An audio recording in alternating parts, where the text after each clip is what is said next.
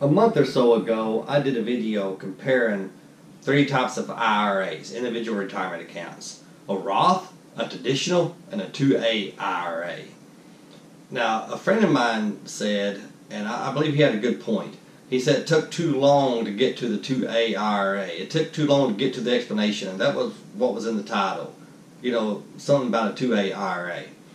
And I think he had a good point, but you know, it was meant to be a serious comparison, not just some type of comical thing, but a serious comparison between the three different IRAs. Now, I'm not sure there are any original ideas anymore, but as far as I know, I'm the only person that's ever used the term 2A IRA or Second Amendment IRA. But I think it's a movement that you know, could benefit everyone. What is a 2A IRA? Well, Second Amendment IRA. It's where you buy a weapon for the purpose of reselling once you hit retirement. And there are a lot of advantages and a couple of disadvantages, one of them very big. So let's go over those. So, what are the advantages and disadvantages of opening a 2A IRA for your retirement? Well, for one, there is no maximum contribution. With a traditional or a Roth IRA, you're limited to, I think, $5,900 a year. If you're in your 50s like I am, then you get to contribute a little bit more. I think about $6,500. I don't know exactly, but somewhere around there. But you can also sell when you want. With a traditional and a Roth IRA, you can not sell until you're 59.5 under most circumstances without paying a penalty. With a 2A IRA, you can buy when you're 25 and sell when you're 26 if you want, or the next day if you want, without incurring a penalty, except for the losses you may incur by selling it for less than you buy it for, of course. You can buy when you want. There's no limits on when you buy. In most states, there's no limits on how much you buy, as far as I know. And I don't know every gun law. As far as I know, in Arkansas, I could buy 100 weapons this year if I wanted to, if I had the money to do so. You know, and whenever I want to buy them. There's no limit there. It's also tangible. A lot of people like the idea you can touch it, you can hold it, you can point to it. That doesn't mean as much to me as it does to most people, but I do like the idea that my 2A IRA weapon, I can point to it and say, hey, look what I got. You know, let people hold it, let people look at it. You know, I do like that, but to me, growth means so much more than something tangible. Here's a big disadvantage. If you can read my chicken scratch. It's like a Christmas story around here. Our neighbor has a bunch of dogs and he lets them out. It's just like that scene from A Christmas Story. I don't know if it's coming up on the audio or not very well, but they're going nuts over there. Anyway, unknown rules is a big disadvantage for the stupid dogs. Unknown rules is a big disadvantage for, you know what? They done made me lose my train of thought, which is not hard, because I'm not that smart. But here we go. Unknown rules is a huge disadvantage for the 2A IRA. You never know what kind of rules, some ignorant, goofy, anti-gun legislation that a politician is going to impose in the future. Private sales will probably be illegal someday in all 50 states. Hopefully the NRA and us as individuals can keep the politicians at bay. I know in Illinois, I have a relative that lives in Illinois. He says private gun sales are very difficult there. Here, you can sell easy to anybody you want to for now. But with a Roth and a traditional IRA, you know what the future holds probably. You know what the rules are probably going to be. You have a good idea. With gun laws, you have no idea. You don't know who's going to be in power. You don't know who's going to be passing their will, forcing their will onto the American people. You don't know if they're going to be upholding the Constitution or shredding the Constitution. You have no idea. You know, so that's a huge, huge, huge disadvantage. There's much less return. I could have taken the money I bought for that weapon, which after tax is about $380, $390, and I believe I can double anything I invest. I believe I can double it every 7 years on average. It's about 14 years until my wife retires. That's the big target date right there, the one I keep looking at, the one I've made an Excel file for to track that date and know how far we are from that date and know how we're doing and if we're going to have the money to pay the house off, get out of debt, and live a pretty decent lifestyle in retirement. But 14 years. If I invested that, let's call it $400. It was real close to it after tax. If I invested that, then in 14 years, it'd be worth about $1,600. If I had invested it in the average stock or average fund, there's no way my 2A IRA weapon is going to be worth $1,600. Absolutely no chance.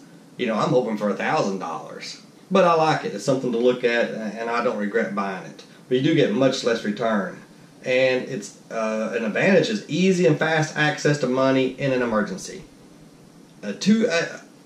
A weapon in the house, I won't say it's as good as a savings account, but it's almost as good.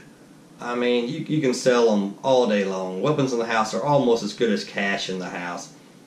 Most weapons retain most of their value, and if you need money, you can sell them. I mean, if my wife called me today and said, we've got to have some money, and it's got to be in the next hour, and we had no other money to turn to, no other way of getting it, I'd take all three of these to the pawn shop, and within 30 minutes I'd have some money. You know, I wouldn't want to do that. And if I had a few days, I could sell them to individuals, so long as I don't go to Illinois. Anyway, I got some money right here I could get access to really, really fast. And all three of these have retained a good portion of their value. Unlike a car where, you know, you can sell them for half of what you gave for it. No. No, I could sell them for probably 80% on average of what I gave for them. You know, so that's good. You got fast access to cash. So, here is my one and only weapon in my 2A IRA.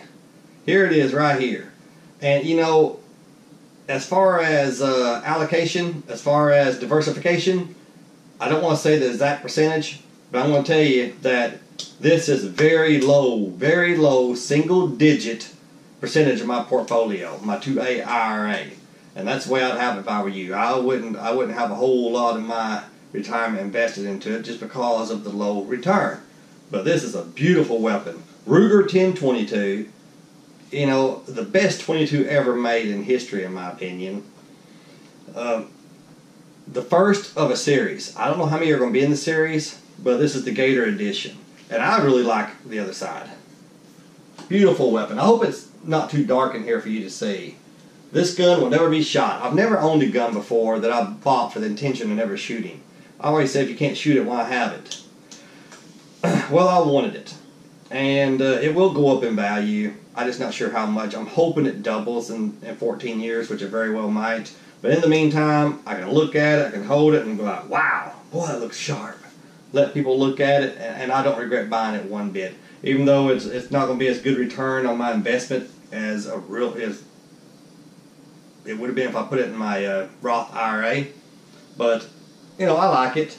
And I've also got the number 3 one in the series, what I call the Razorback edition. It's actually Wild Hog, but come on, that's a Razorback. And me living in Arkansas, I had to have this. Now this one I shoot, and this is not part of the 2A IRA because its intention is not to be resold, even though I may sell it someday, who knows. But that's not its intention. This one was bought to be sold after retirement. So there you go. Now, I very much think that people ought to get a traditional or a Roth IRA before a 2A, unless you just like guns, in which case, that's awesome. I know somebody that knows somebody that's got a couple hundred guns that he's collected his whole life, and he says he's going to sell them as he needs the money when he retires. He don't know it, but he's got a 2A IRA. So, there you go. I say invest in both a 2A IRA, invest in a Roth IRA, maybe traditional for a very small percentage of you, but most of you, I think my advice would be a Roth IRA. That way you don't have to pay taxes on your growth. And especially if you're young. You young people, man, y'all can't imagine how important it is to start early, invest, save till it hurts. You know,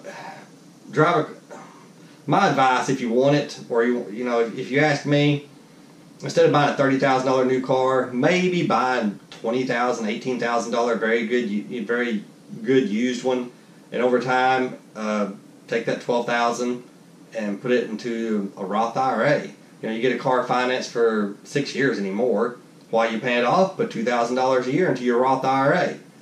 So you'll have a car plus $12,000 in that 6 years that's growing tax-free. Tax-free. And you can probably double it every 7 years. So let's say you have $12,000 when you're 25. Just that part of the investment, nothing else. When you're 32, it'd be $24,000. When you're 39, $48,000. 46, $96,000. Do you see where this is going? Allegedly, Einstein said the greatest mathematical formula of all time is compound interest. You young people have no idea how much money you could have. If you start early, stick to it, don't touch it, show some discipline, and unless the market completely collapses, then you're going to be sitting pretty when you're an old fart like me. When you're 62, 63, 64, wanting to retire, people are going to be jealous. People are going to be jealous because they didn't do it. But anyway, even if you're in your 40s, which is about mid-40s, which is about the time I started saving for retirement, it's not too late. You know, it wasn't too late for me to have a decent retirement. You know, good enough. So there you go.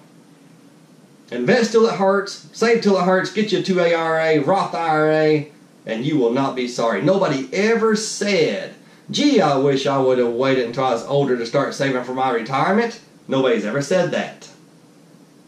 Thanks for watching. Have a great day. Oh, I forgot something. Hang on. Here's something I forgot to mention. I would love to have this weapon right here. It's $1,599 on Gun Brokers, and it's number 16. It's a Lincoln Commemorative Edition rifle, number 16. Now, if you don't know your history, then of course that's significant because he was the 16th president. I'd rather have this one than the number 1 myself. Is it worth $1,599? I have no idea. I have no idea what it's worth. I have no idea what it'd be worth in the future.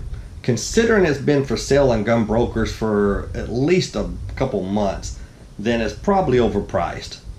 So if I had $1,599 to invest right now, would I buy it? No, no, no, no way, no way. Because I think I could double it every 7 years by investing it in put it in my Roth IRA. If I could. I've got 14 years till my wife is 62. That's the important date. $1,600 invested in that. If I could double it every 7 years, which I think I could, that'd be $6,400. If I were to buy this weapon, I don't know, it'd even be worth $1,600 in 14 years. There's no way it'd be worth $6,400. Well, okay, I can't say no way because I have no idea. I doubt it'd be worth $6,400. I doubt it'd be worth $3,000. I'm not sure it'd be worth $2,000. You know, but who knows? So no, I wouldn't buy it if I had the money. I just think it's a beautiful weapon, and I'd love to have it in my 2A IRA if it were cheaper. If I could buy this weapon for $1,000, I'd be all over it. I'd be wanting it bad. But anyway, I wanted to show that. So, you know, beautiful weapon. Hey, y'all have a great day. Invest in your 2A IRA. Be sure you do that, and your traditional or your Roth. I prefer a Roth for almost everybody. Unless you're really close to 59.5, I'd say get a Roth. Great day. Thanks for watching. See you later.